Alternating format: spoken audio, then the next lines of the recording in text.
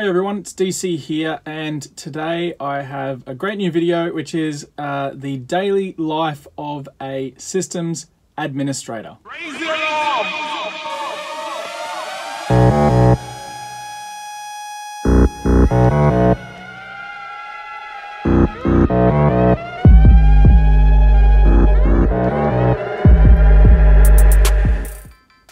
So I just wanted to explain to you sort of what a systems administrator is, what their daily routine looks like, and yeah, roughly where you can go with that as your career progresses. So diving straight in, what is a systems administrator?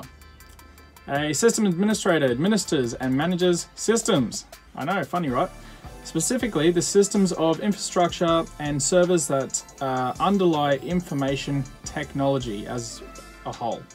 Sysadmin itself is a title that covers a lot of different niches in the IT world, which, depending on the size of the organization you're working for, a system administrator may also be involved in network administration, database administration, security administration, and pretty much everything below that, including help desk operations.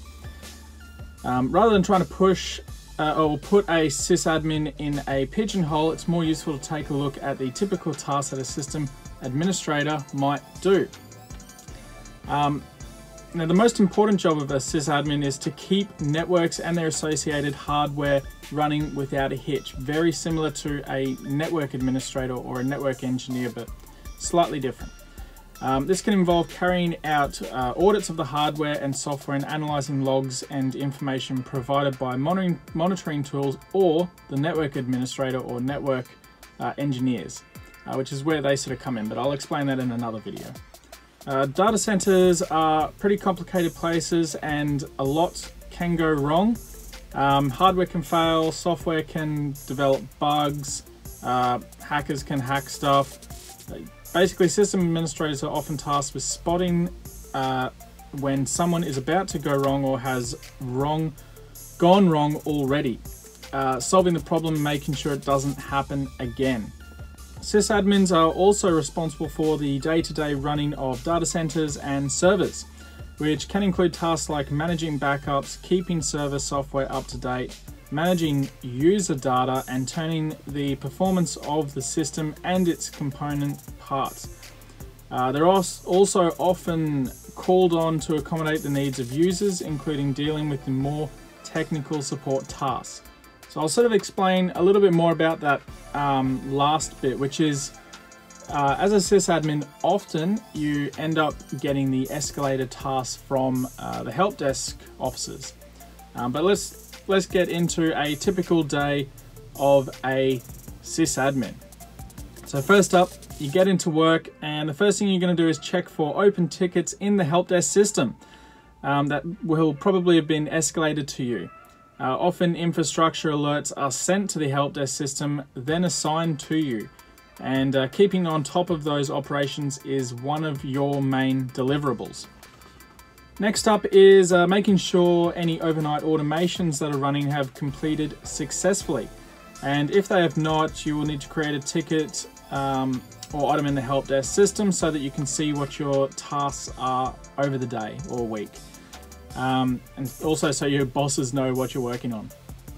After this, around mid-morning, lunchtime-ish, there's usually another meeting with other sysadmins, help desk teams, IT managers, network engineers, SOC teams, you name it. You're going to have to talk with a whole bunch of people, and this happens throughout the week. And you're going to be talking about what you're working on, what's taking priority for your day, and any issues that might occur that anyone might need to be aware of.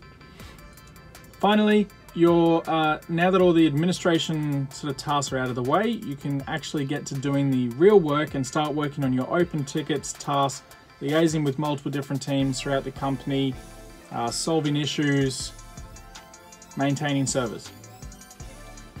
System administrators are often a point between multiple areas of IT.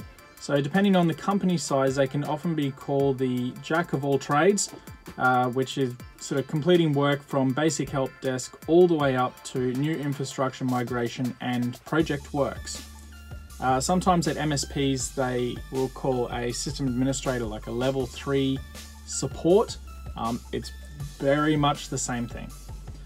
A few years back, while I was working on a contract position as a sysadmin, I was there to fill a space for a guy who was sick for a 3-month period. In that period, I completed a storage migration and a new VoIP setup and assisted with a new SOE rollout.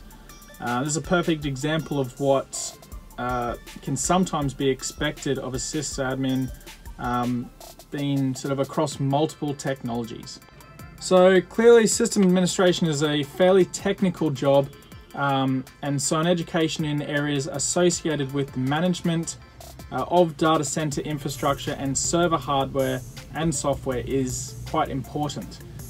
There are several colleges that run sysadmin degrees, but there are few and far between.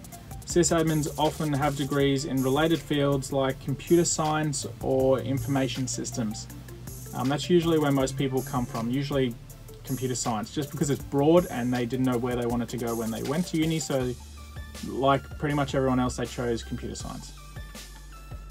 The majority of data centers utilize a Unix-like operating system, so expertise in Linux and BSDs is definitely at a premium. These operating systems they're all free, so any sysadmin can go and grab a copy of something like CentOS, for example, and explore it for themselves. Even like OpenBSD or whatever you want to play with, really. The typical career path of a system administrator frequently involves moving from a related field in IT, and many system administrators are self-taught, picking up experience as they work in technical support or other roles in the data center. As they gain experience, they will continually improve their education and gain professional qualifications like those offered by Microsoft, Red Hat, Linux Professional Institute, etc. So I hope this information has been helpful to you all. As always, if you enjoyed this video, don't forget to like and subscribe. And if you have any questions, leave me a comment below or have a chat with me on the Discord channel. There's a link in the description below for that if you want to have a chat. Catch you later, guys. Bye.